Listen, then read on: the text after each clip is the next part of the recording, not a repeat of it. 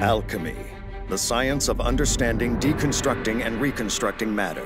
However, it is not an all-powerful art. It is impossible to create something out of nothing. If one wishes to obtain something, something of equal value must be given. This is the law of equivalent exchange, the basis of all alchemy. In accordance with this law, there is a taboo among alchemists. Human transmutation is strictly forbidden. For what could equal the value of a human soul? Welcome everyone to the 11th episode of Talkisoba with our long-awaited review of Fullmetal Alchemist Brotherhood. As always, I'm anime casual Nate, joined here with the anime lover Malesh.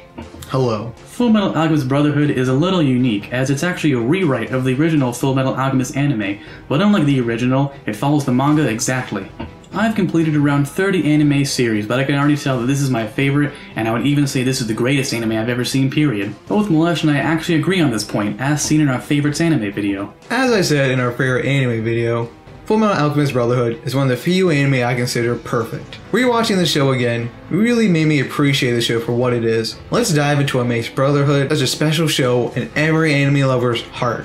Fullmetal Alchemist Brotherhood debuted in April of 2009 with an amazingly detailed 64-episode run. This show takes place in a world where alchemy is real, and as the intro says, to gain something, something of equal value must be given. You'll see alchemists touch objects in order to transmute them or change their structure. Mass is maintained, and to me it actually looked a lot like earthbending and metalbending from the Avatar universe. However, there is a dark side to alchemy with human transmutation.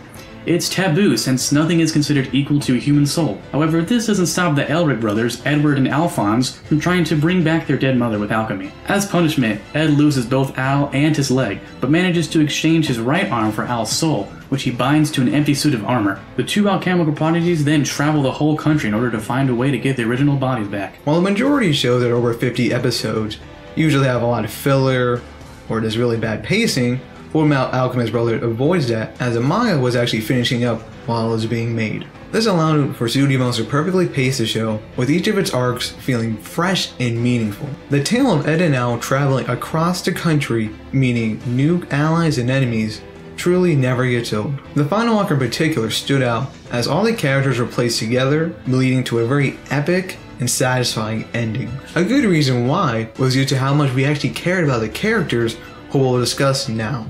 Edward and Alphonse, who go by Ed and Al, are the previously mentioned main characters of this show. They are closely aged teenage brothers who share a strong bond after growing up without a good father figure and a mother who died in their childhood. Fullmetal Alchemist Brotherhood has an amazing cast of characters, and some characters that you didn't think would stick around for a long time actually stay for dozens of episodes and become pivotal to the plot. Aside from Ed and Al, you'll meet their longtime friend Winry Rockbell, a great female character and a prodigy at making bionic limbs called Automail. She's crucial in Ed's life as he tends to constantly damage his Automail limbs and all of the combat in this anime. Since Ed works for the state military for alchemy, you'll meet a lot of other militant alchemists such as Roy Mustang, Riza Hawkeye, Alex Armstrong, and a lot of others. They will all get a lot of satisfying characterization and development. As for the villains, they are homunculi, who are represented by the 7 deadly sins, created by this mysterious man known as Father. They are also corrupt alchemists that end up helping the homunculi slow down the Elric brothers. The villains themselves are truly evil, and they do plenty of things that make you really hate them. Most shonens usually have a group of villains that stand out in one arc,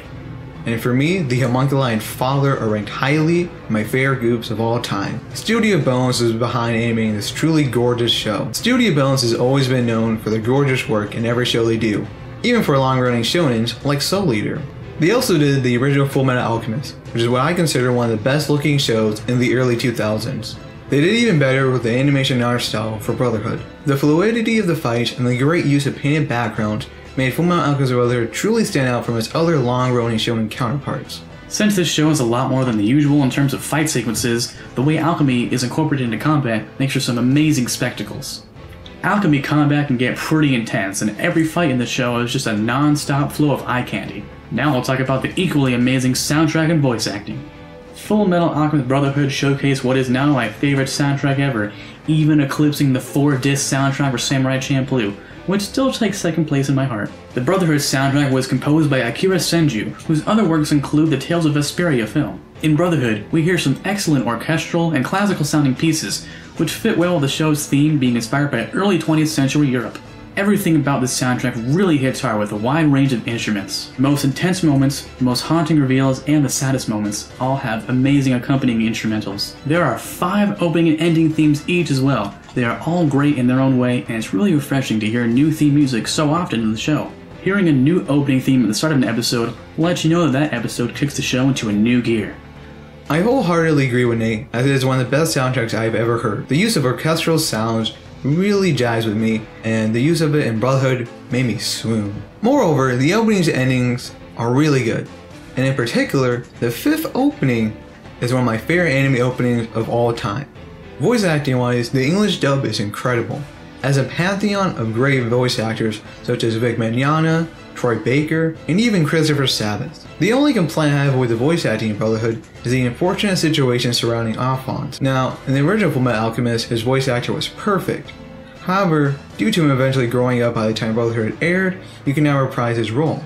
While the new voice actor does a pretty good job with Alphonse, it was never the same quality as the previous. This dub is another thing from this anime I would also consider the greatest of all time, and yes, even better than the Cowboy Bebop dub. Similarly, since this show is like nothing Japanese and got a strong military and European setting, our Western voice actors fit right in, and as Malesh said, there is an all-star cast. I implore even the subtitled diehards to watch the English dub for this anime. Basically, I can only sing this anime's praises, as I did in our favorite anime video. The animation is great, and there is an unbelievable amount of characters who get amazing development, the soundtrack is great, and the English dub is basically the best. The writing is just perfectly paced, and everything about the show is just 11 out of 10. If you or anyone you know hasn't seen Fullmetal Alchemist Brotherhood, you need to do that right now. Even your friends who've never seen an anime ever. Fullmetal Alchemist Brotherhood will always be a show that I remember for how great it was.